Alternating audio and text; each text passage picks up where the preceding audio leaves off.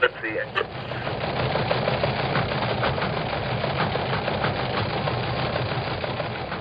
On the eve of this great adventure, I send my best wishes to every soldier in the Allied team.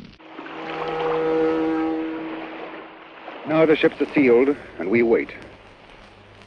Troops swarmed up the rope ladders last night. It starts on an airfield, this story. It starts on an airfield where the paratroops kneel round their padre in prayer before emplaning. Say together this prayer. Say after me. Teach us, good Lord. It's 20 minutes to 8 in the evening. A matter now of only a few hours to H hour. This is Chester Wilmot, broadcasting from a glider, bound for France and invasion. This is the day and this is the hour. The sky is lightening.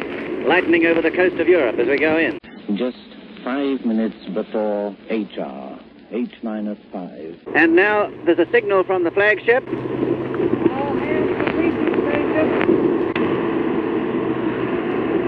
hands to beaching station. All hands to beaching station. That's the signal for our sailors on board this craft to get ready for the landing. We're over the enemy coast now, and the run-in has started. 1 minute, 30 seconds. Red light, green light, and out.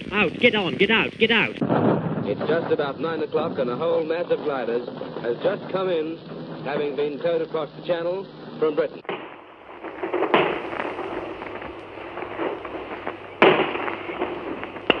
I'm lying down at full length here in the cornfield. Just in the hedges around me, I can see many men taking shelter behind the banks wearing their steel helmets. We've yet to see a German plane over the amphibious convoy, which doesn't necessarily mean that we shan't see them before the attack is over. Our air support has been fine, and the loudspeakers call out almost constantly Spitfires on the port, or Mustangs overhead, or B-17s passing on the starboard side.